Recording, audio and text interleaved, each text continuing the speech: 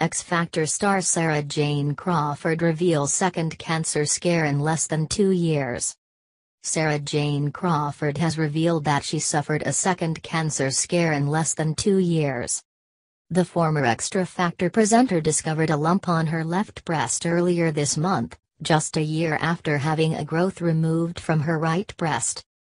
In a revealing interview, Sarah has opened up about her struggle with the disease and how she's managed to cope with going through the terrifying ordeal twice.